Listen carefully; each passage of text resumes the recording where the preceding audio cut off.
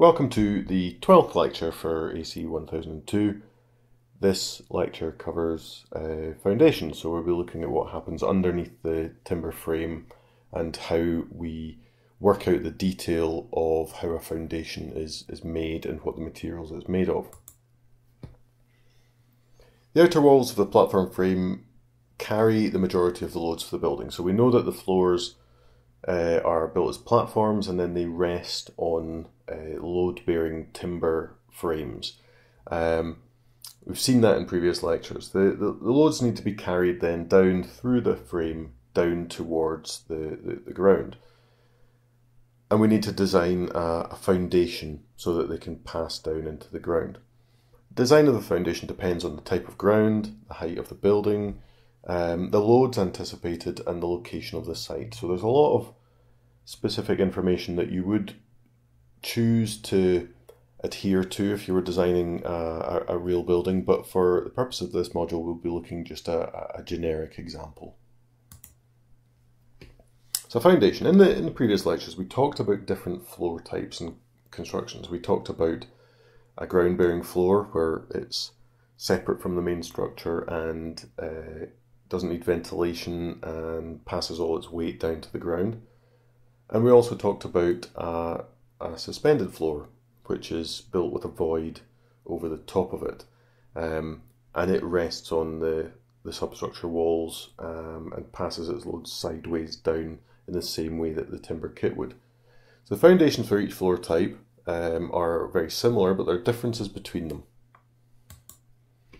So if we look at the suspended floor, I think this example was up at the end of the last lecture, we can see that the floor connects in the same way as the timber kit does to sit on the inner leaf of the substructure walls, and then this passes down into the foundation so the loads can be passed down there.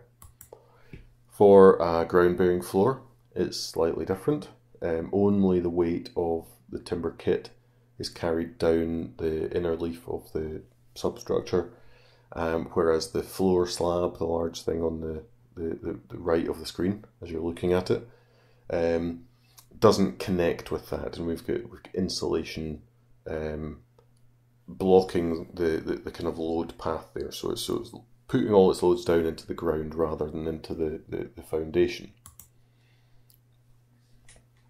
So we'll be looking today at strip foundation, and we'll be looking at the ground bearing floor example of how to construct this. So we talked a little bit before in the previous lectures about scraping back the site and removing material, and it's no different for foundations. We don't want to have any material that's underneath the foundations that could rot or affect the foundations by causing voids.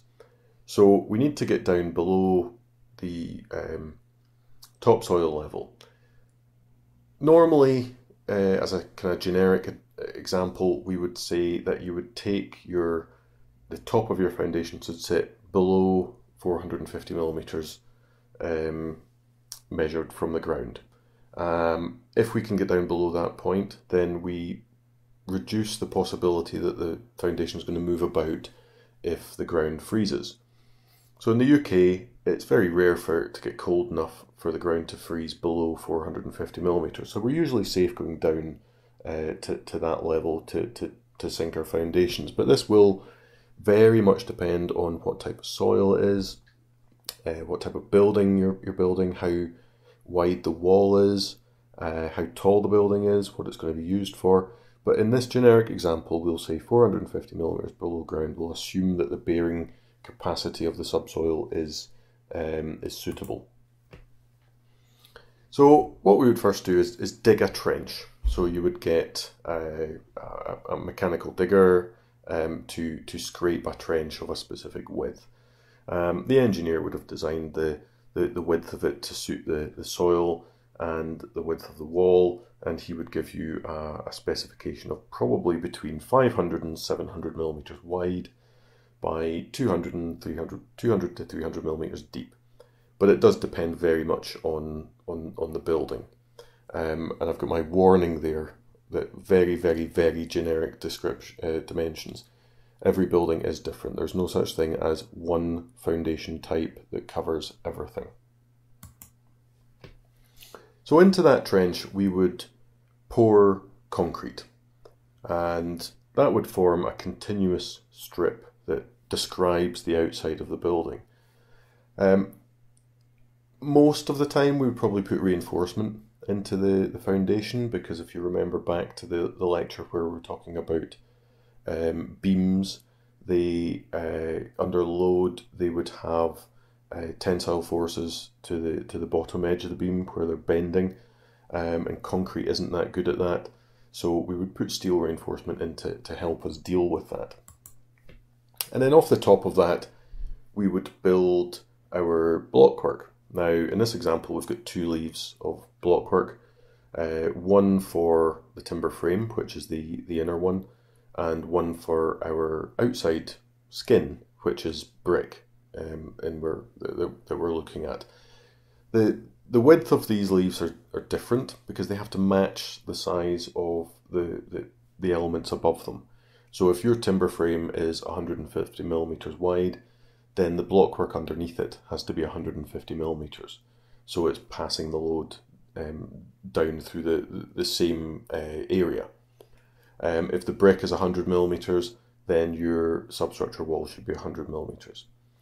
And because it's going to be below ground, the space between the blockwork leaves would probably be filled with concrete, and with a top sloped, so that any water that gets into that void, and we're going to use that centre gap between the leaves later on for ventilation, but any water that gets into there can then drain out. There's a little note in the corner that often the outer leaf isn't built up until later. So sometimes you'll see a timber frame going up and it's just got one leaf, or maybe the corners are set out for the outer leaf. But for this example, we'll show it at the same time. So the bit inside the house, so the inside part of the construction, is then backfilled with hardcore type 1. That's probably the third time I've said this to you because I've talked about it in 2 other lectures, but repetition helps, I think, sometimes. And we would lay that up in layers of 150 millimeters at a time. So if you're needing more, you would do it in greater layers, and that forms a sub base for the floor. And then we would blind it. And as I said in previous lectures, the blinding's there to smooth off the top surface of the hardcore, so that nothing can penetrate the DPM. We would have a DPM, which is the damp-proof membrane, and that would run across the sand, the floor. And then we also have a damp-proof course, which is the element that's coursed into the wall, so like a course of bricks. It runs horizontally through the wall. And normally you would seal these two things against each other so that you would get a continuous layer of waterproof material that would be underneath the timber frame on the blockwork and would be underneath the floor slab and insulation, so that there's no possibility of any moisture entering from the ground.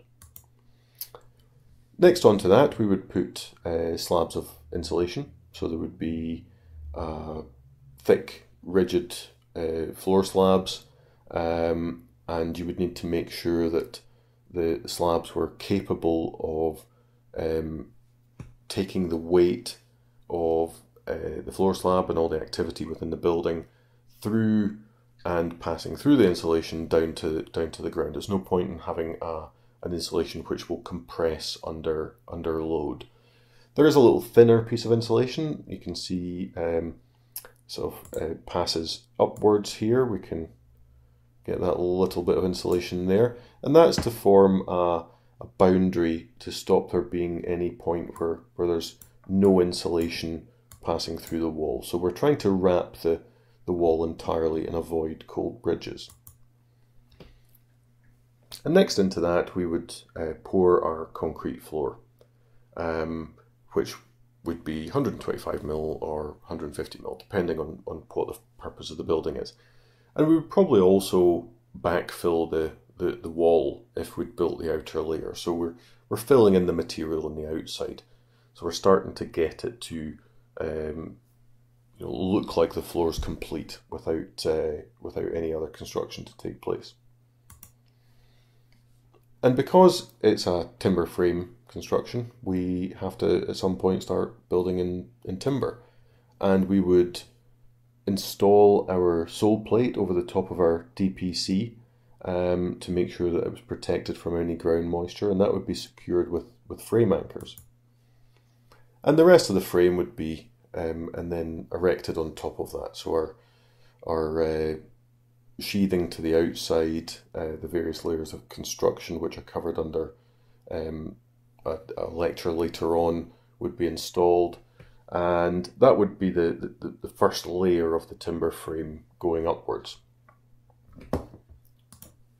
To the outside of that we would add our outer walling, which in this case is brick, but it could be blockwork or stonework.